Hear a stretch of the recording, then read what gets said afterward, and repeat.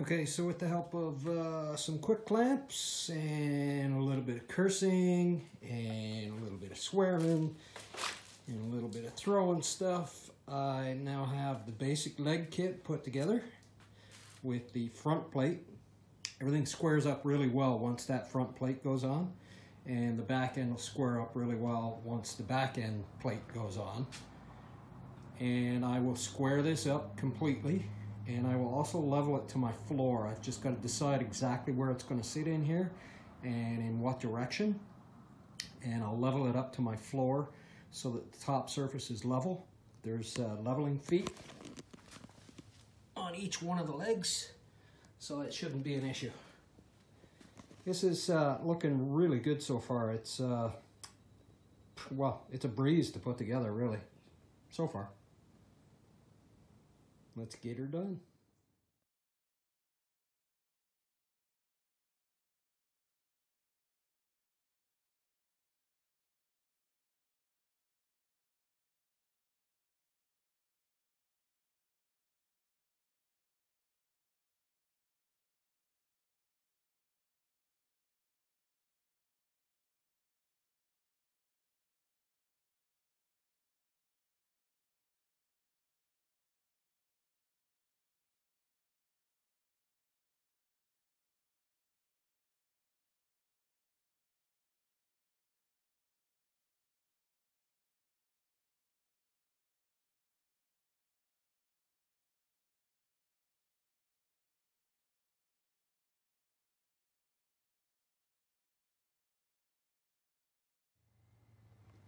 Okay, let's have a look at the business end on this one.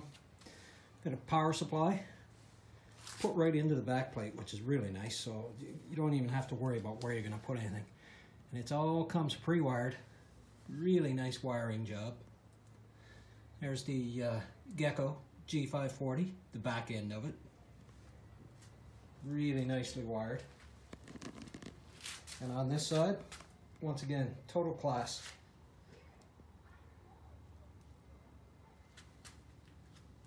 Beautifully wired.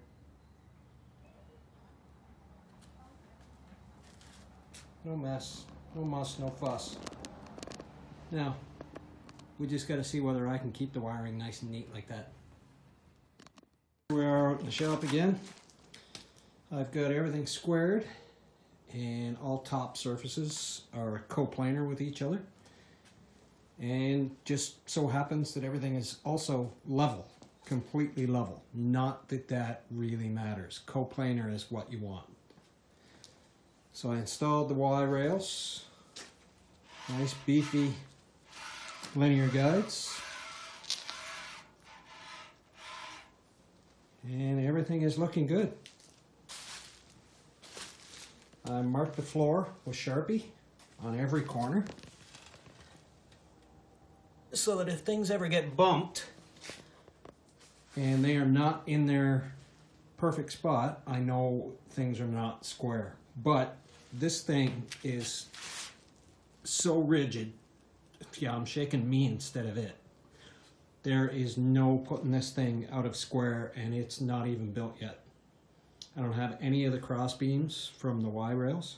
None of those are installed yet. There's also some aluminum brackets that go in the corners, and they'll hold it even more rigid again, and I don't have those installed. And there is no moving this out of square now. So far I like what I see. One thing to note, when unwrapping the Y rails, be wary that the linear bearings can come right off the end.